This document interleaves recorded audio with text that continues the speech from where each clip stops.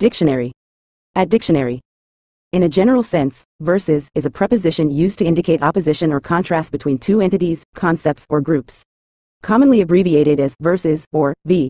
It is frequently employed in contexts such as legal cases, sports competitions, and debates to signify a conflict, comparison, or competition between the parties involved. For example, in a court case title like Brown versus Board of Education, it highlights the opposing sides of the legal dispute. In sports, Team A versus Team B denotes the competing teams. The term underscores a direct comparison or challenge between the named subjects.